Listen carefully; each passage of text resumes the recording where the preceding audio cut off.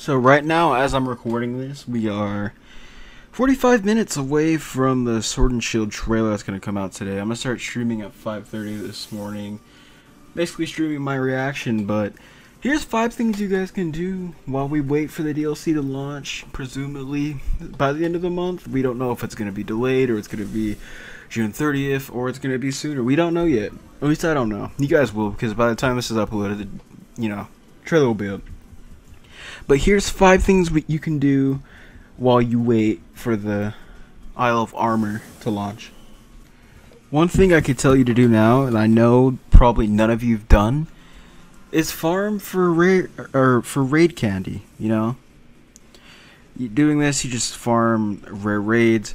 We know good raids are coming. At least in my eyes, they're good raids. We have all Gigantamax forms coming back before the DLC launches.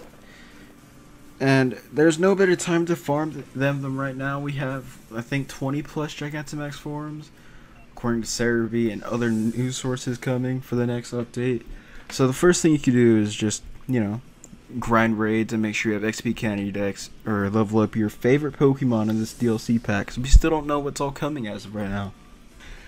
Number 2 connects to the number 1 in a lot of different ways. So you want to build up on money and watts.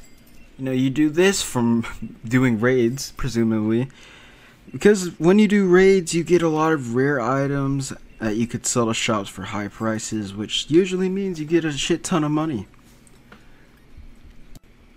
So there's actually 2 different categories for 3. One, make sure you have your Pokédex finished and you have your shiny charm. Number 3, as you all know, is shiny hunting.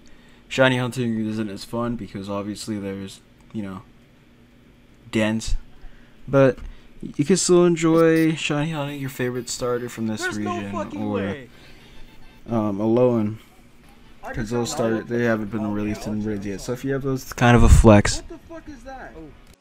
Now you might be asking what to do after all that. It's just the basic stuff. You can Master Ball hunt. You do this by basically having 8 to 16 different boxes of Wonder Trader Pokemon. I personally have like 8.5. But doing this, you get a lot of different items, such as PP ups, PP maxes, stuff you could just generally use. It's nice to have. And you also get a shit ton of watts doing this method.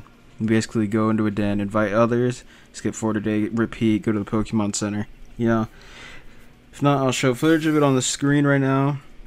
And yeah, you farm for Master Balls. I recommend you do this because we don't know all the Gigantamax forms coming in this next update. We only know about the Kanto and the Galar starters. Now you might be asking, what else can I do? So using all of the watts you get from either watt farming or just farming candy, you could actually go to the Digging Duo. I think that's what they're called, whatever the fuck.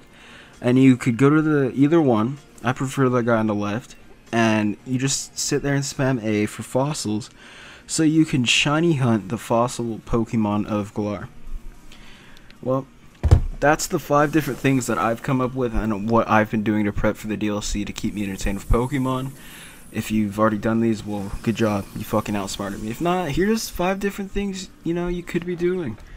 I hope this list helps you in some way, and if it did, make sure to like and subscribe. But if not, then I don't know.